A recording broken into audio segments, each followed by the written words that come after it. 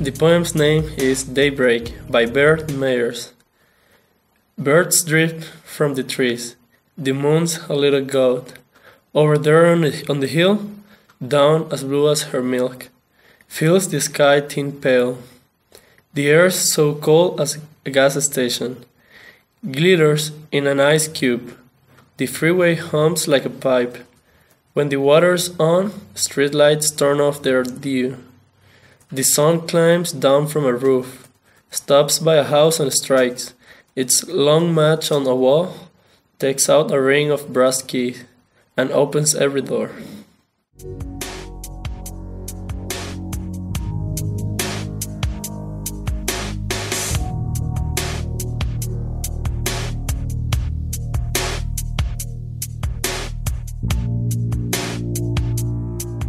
This poem is titled A Wing and a Prayer by Beth and Fennelly.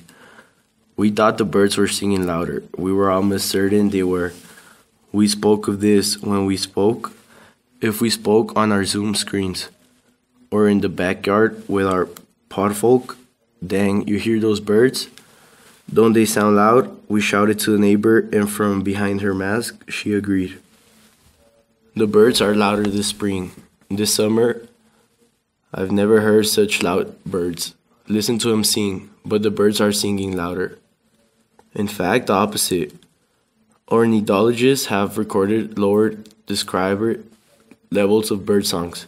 In the absence of noise pollution, our planes overhead, our cars rushing past with their motors and horns, our bars leaking into the street's corners, the birds don't need to shout. So why are we hearing bird songs now? When is it quieter? Because we needed more poetry in the pandemic, bird songs that they're all along.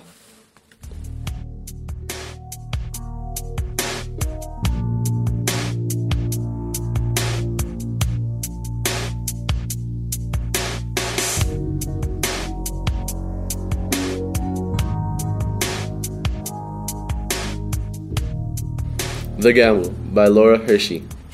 We are taught not to gamble. Perhaps it is thought we have lost enough already. Legs, vision, speech, the typical use of our bodies.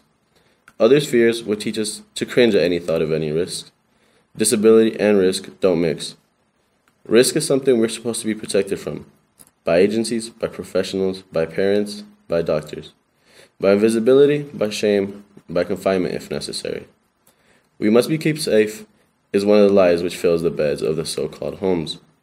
So we embrace the risks to fight the lies. This is our gamble. Minute by minute, city after city, from the tense beginning to the jubilant or scattered end, of every protest with every rhythmic word of every chant, each blocked entrance, each barricade, with every defiant inch forward, every move toward freedom for our people.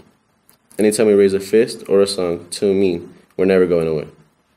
In every confrontation up and down the length of the standoff, each and every time, we are testing the humanity of people who wear a badge, carry a gun, and fear our incomparable strength. We know this is a dangerous test, for some feel as extraordinary as others pass. It is a gamble, risky and promising. It may pay off.